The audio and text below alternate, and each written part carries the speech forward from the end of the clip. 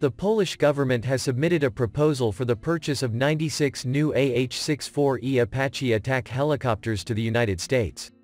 Polish Defense Minister Mariusz Blaszczak said the AH-64E Apache Guardian helicopter his country wanted would be equipped with an integrated infrared laser.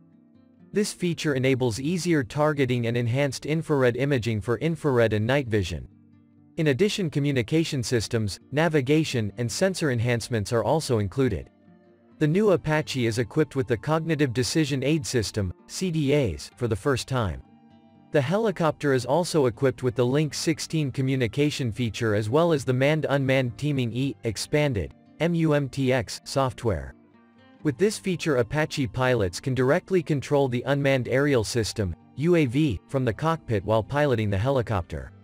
This helicopter is fitted with more powerful General Electric T700GE701D engines, developing 1994 shp instead on the 1800 shp on the previous versions.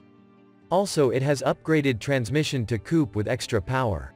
The AH-64E has new composite rotor blades. These are designed to withstand hits from 23mm anti-aircraft guns. Maximum speed of this helicopter is up to 300 km per hour. There are numerous features to protect the crew and increase survivability of the helicopter. The airframe is designed to withstand hits from guns of up to 12.7 mm caliber. Rotor blades can withstand hits from 23mm guns. A large flat plate canopy is fitted with Boron armor. Crew members are seated on crash-resistant seats.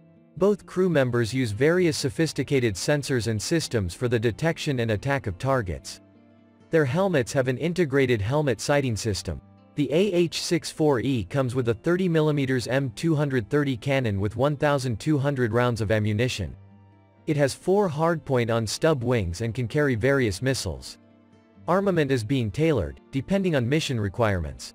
It can also carry 2 AGM-122 sidearm air-to-ground anti-radiation missiles, that can target hostile radars. The gunship is often equipped with 19-shot pods with Hydra 70 unguided rockets. The helicopter can carry up to 4 of these pods.